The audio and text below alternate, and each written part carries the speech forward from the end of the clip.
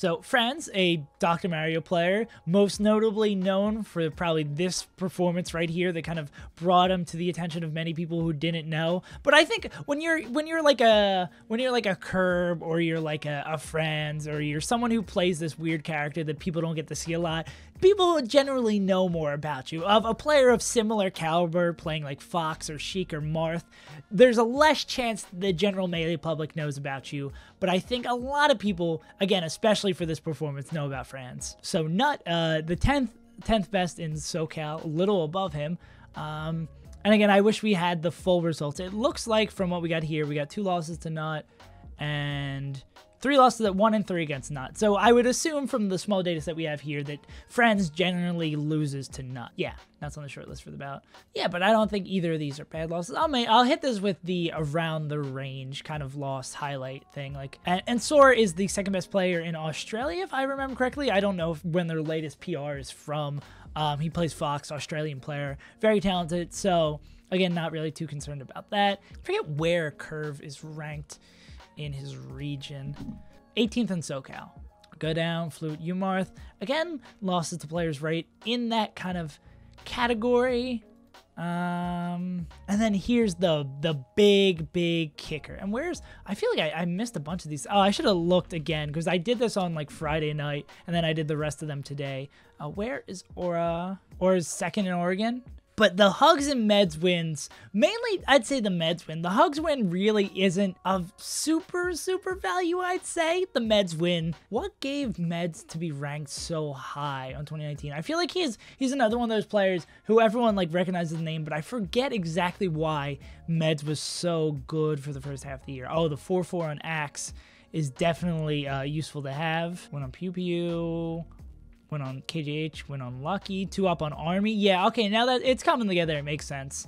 Because locals were looking to see greater trends. And seeing that Medz can consistently, like, keep it up there with Axe is pretty sick. Oh, wow, and he even beat him 10-3 at Battlefield 11. That's a nutty set. Let's see, what other of these wins I would want to highlight? Is Squid actually still in the bout? Squid did not have a pretty year. Like, I know Squid's a great player, but Squid did not have a pretty year at all. For losses, he's got a lot of these losses around, and most of them are coming from Nut.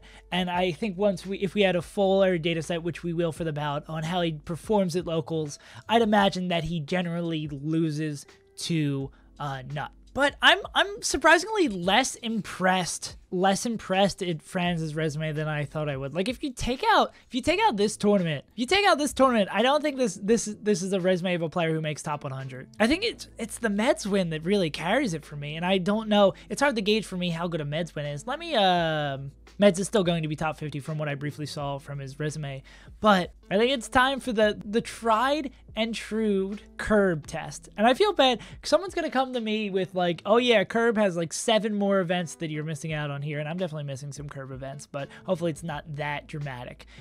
Would I rather have Curb's resume, or would I rather have Franz's resume? I think that's a very like easy choice for me. I think I'd rather have Franz's resume. Like, Curb does have a lot of wins for around the players here. His big hallmark win being Ryan Ford. But neither of them are really tremendously consistent from what they have here.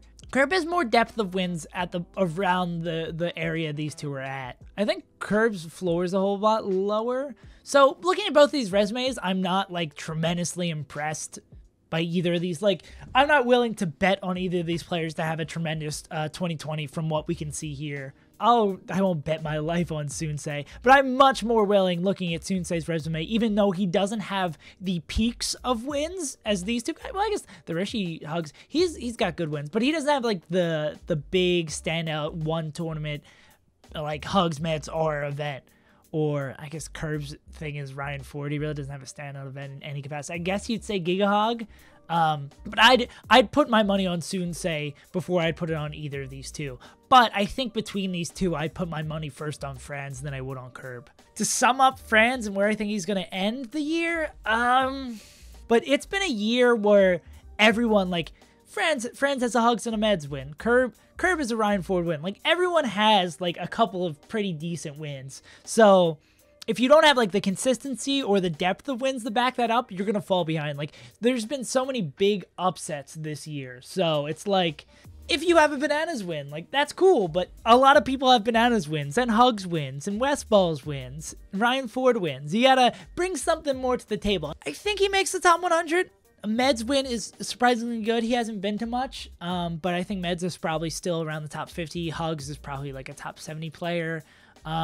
His results, his head-to-heads in region are going to be interesting to see, but I think Franz probably makes it on, like I was saying before, maybe like 85 to 105. Like there's a chance he doesn't make it, but I think he probably sneaks it. Again, it was near the end of the ranking. It depends on what the resumes of the other players around here look like, which is why we're taking a look at a lot of the players around here so we can get a better feel for this end of the resume. But yeah, I think that about does it for Franz. I'm interested. I would love to see him improve and like go in an upward trajectory, but from his results from the year, we're not really seeing any sort of trend upwards or downwards. Really, it seemed just kind of stagnant at best. The main stage run is really dope, but I don't think we're seeing any sort of trends among these results that we have here.